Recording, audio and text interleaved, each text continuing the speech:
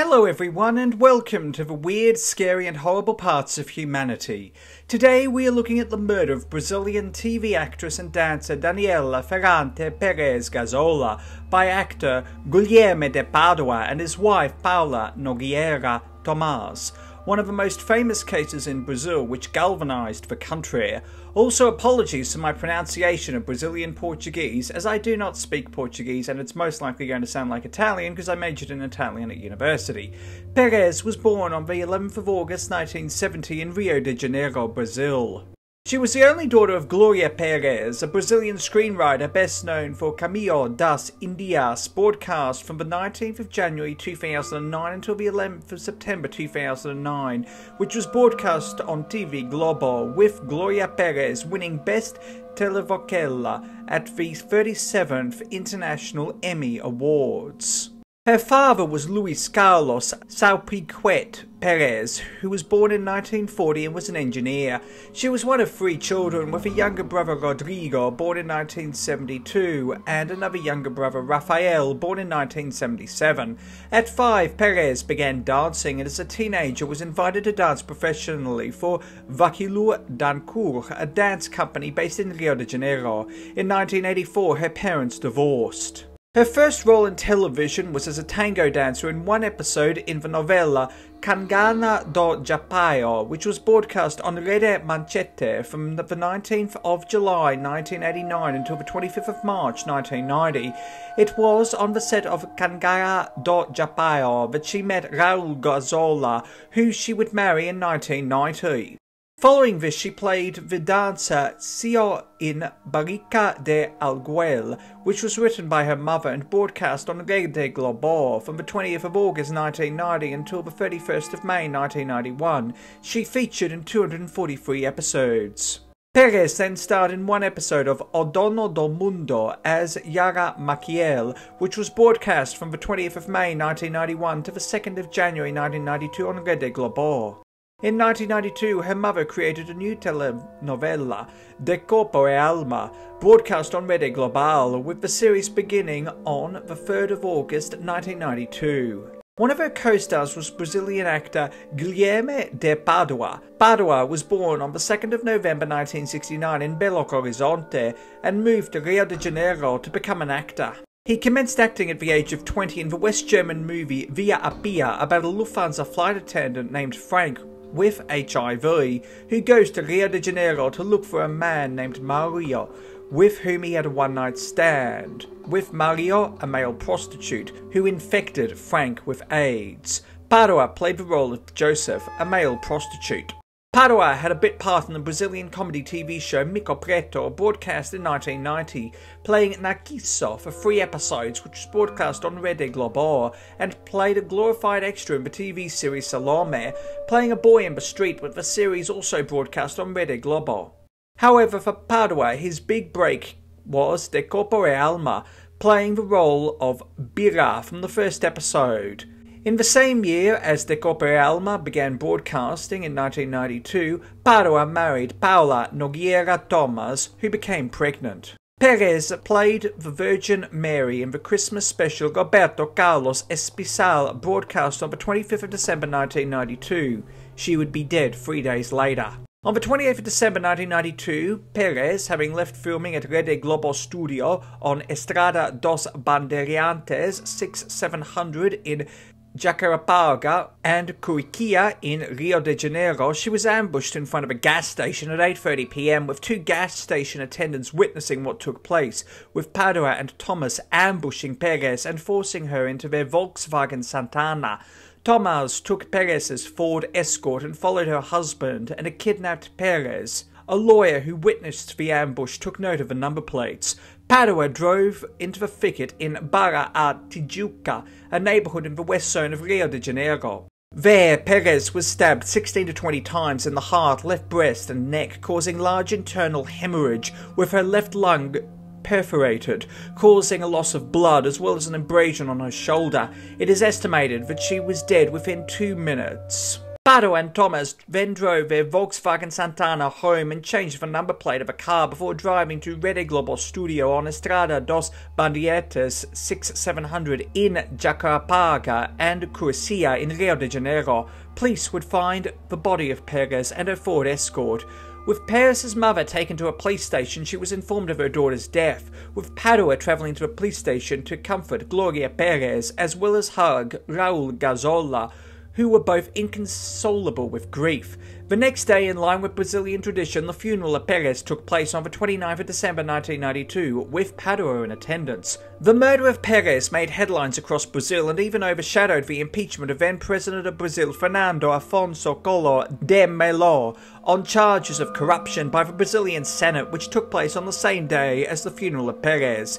She was buried at Cemitério João Batista in Botafogo, in Municipal de Rio de Janeiro, in Rio de Janeiro. However, based on the description of witnesses, police linked the Volkswagen Santana to Padua, despite the car's number plates having been changed, and Padua was arrested under flagrante delito. Flagrante delito, specified under the Brazilian Code of Criminal Procedure Article 301, indicates that when the criminal is caught in the act of committing a crime with the crime conceived at the moment, when police authorities or members of the public can visualize the crime having taken place, there is no need for evidence or inquiries to result in an arrest. However, Padua's lawyer filed an appeal and a judge granted him provisional release, as the arrest on flagrante delito was deemed to be illegal. Padua then went on the run, with a new judicial decision decreeing a preventative detention for the murder of Perez. The actors and crew of De Corpo e Alma united in unity to find Padua and searched buildings throughout the south of Rio de Janeiro. After a few days, Padua surrendered to authorities, with himself and Thomaz arrested. Both were held without bail. Shortly after their arrest, the pair divorced. Padua's character was immediately written out of De Corpo e Alma with no explanation, with his last episode having been the 129th episode of the series. His scenes filmed thereafter were removed. The episodes featuring Perez continued to air until the 146th episode, which aired on the 19th of January 1993, with her character written out as she went on a skiing holiday, with tributes paid by actors and staff of the show. The final episode of De Corpo e Alma, episode 185, was broadcast in memory of Perez and aired on the 5th of March 1993. While in prison, Thomaz gave birth to her son Felipe in May 1993. The murder of Perez struck such a chord within Brazil that the Brazilian Congress debated reenacting capital punishment for non-military offences, which had been abolished under the 1988 Constitution. However, this did not come to fruition. In the same year, O Crime das Novela das 8 was released by Sergio de Souza, outlining the murder of Perez. In 1993, Gloria Perez started a movement to make qualified homicide a heinous crime under the 1990 Heinous Crimes Law, with 1.3 million signatures amassed in just 3 months. This was delivered by Gloria Perez to the Brazilian National Congress in October 1993, with the Heinous Crimes Law altered to include homicide under Law 8.930/1994 by the then Brazilian President Itamar Franco in August 1994. In the same year, Perez was posthumously nominated for the Revelation of the Year in Trofeo Imprensa for her interpretation of Yasmin in De Corpo e Alma. In 1995, while in prison, Padua wrote the book History That Brazil Does Not Know, which was edited and set to be published by Escriba Editoria Multimídia de Artes Grafisas. He intended to launch his book during the Bienal do Livro, held in Rio de Janeiro in 1995. However, Gloria Perez obtained an injunction through the Secretary of the Public Security of Minas Gerais to seize copies of the book, with Padua and the publisher facing a fine of 20,000 Brazilian reais for each day that this was not compiled with, which remained in effect from the 20th of August 1995 until the 9th of April 1996. As a result, the sale of the book was prohibited, and the only people to see the book were the jurors at the trial of Padua and Thomaz, with the book distributed by prosecutor Francisco Sembranelli as a way to demonstrate the injuries and defamations that had manifested against Perez. On the 24th of January 1997, the trial of Padua and Thomaz took place, with Thomaz not pleading guilty and trying to blame Padua. After 67 hours and 58 minutes, on the 26th of January 1997, Padua was sentenced by Judge José Geraldo Antonio to 19 years in prison, with Thomaz sentenced to 18 years and 6 months in prison for motivated qualified homicide.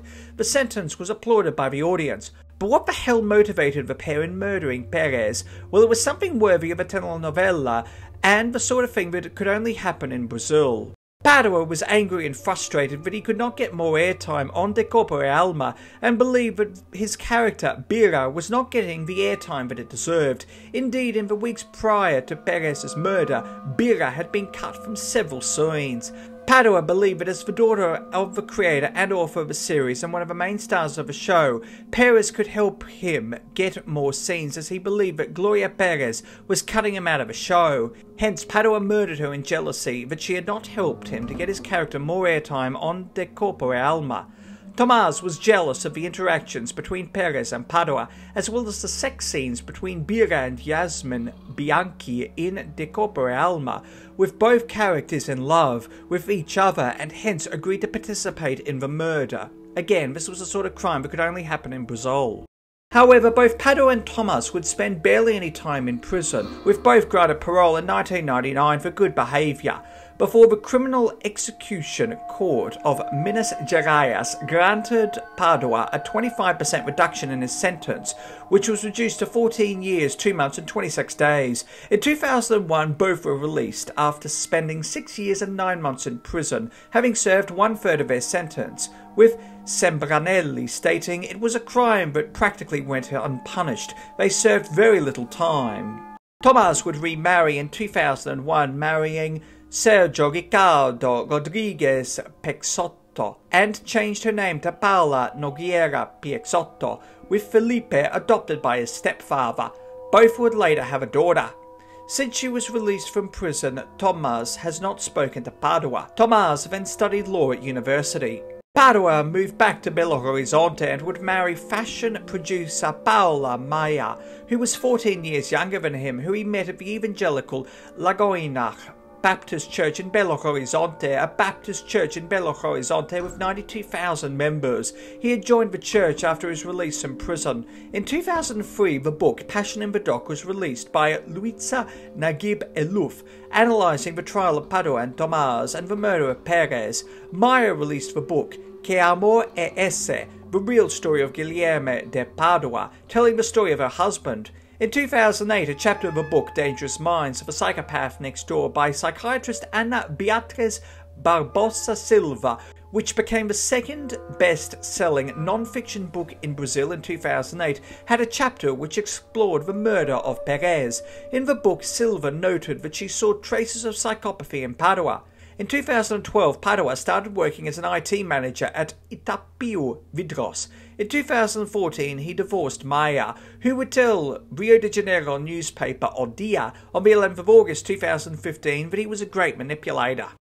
On the 29th of April 2016, he was ordered to pay 440,000 Brazilian reais to Gloria Perez and Gazola in compensation for the murder of Perez, including burial, funeral, procedural and lawyer costs, which equated to an additional 44,000 Brazilian reais on top of the 440,000 Brazilian reais. On the 14th of March 2017, Padua married Juliana Lacerda, a stylist at the registry office in Belo Horizonte, and on the 12th of December 2017 he became a pastor at the evangelical Lagoinha Baptist Church in Belo Horizonte. On the 28th of December 2017, the TV show Video Show, which was broadcast on TV Globo, on the 25th anniversary of the murder of Perez, aired an episode in memory of her. On the 24th of March 2020, both Padua and Lacerda attended a pro-Bolsonaro demonstration, because of course, which sparked outrage on Twitter. In 2021, he began preparing his youngest stepdaughter to be an actress, which was heavily criticised by Gloria Perez. In 2022, HBO Max released the documentary Brutal Pact, The Murder of Daniella Perez, which consisted of 5 episodes and was released on the 21st of July 2022 and included interviews with Gloria Perez, Gazzola, her friends and colleagues. In the final episode of the show, Gloria Perez revealed that she lives in the same neighbourhood of Rio de Janeiro's Thomaz and that she fears for her life. On the 2nd of August 2022, Padua released a YouTube video which was 7 minutes and 58 seconds in length under the title Pedido de Perdão, asking for forgiveness from Gloria Perez and Gazzola for the murder of Perez. However, the video generated a lot of revolt, and it was believed that he only released this video due to HBO Max releasing Brutal Pact, The Murder of Daniella Perez, and that he didn't really have any sincerity or forgiveness, with the documentary bringing the murder of Perez back into the subconsciousness of Brazilians 30 years after her murder.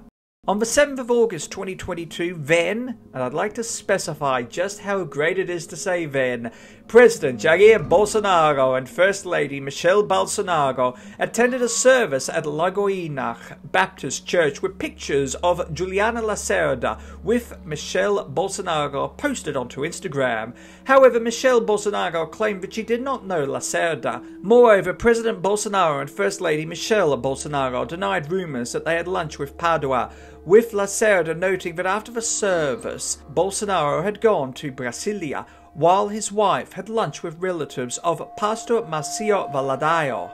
Padua died of a heart attack on the 6th of November 2022 in Belo Horizonte. Lacerda would state on social media, "You're at your father's side, and I thank you for dying in my arms, because I was able to say goodbye to you a lot. You felt no pain and just slept in my arms. You're gone, but you left me a better and more mature woman in every way. And the best, no one else can judge you, because you won't listen anymore. Your suffering and judgment of people is over, my love. Rest in peace." In line with Brazilian tradition, his funeral took place the next day on the 7th of November 2022. He was buried at Cemitério Parque da Colina in Minas Gerais. Thank you for watching. Please do yourself a favour and hit that subscribe button and the bell icon to inform yourself when new videos come out. Also, why not hit that like button and leave a nice comment? It helps more than you know, and your support is truly appreciated. Until next time, stay awesome, stay classy, be kind to everyone you meet, have an amazing day, and remember that truth is always more interesting than fiction.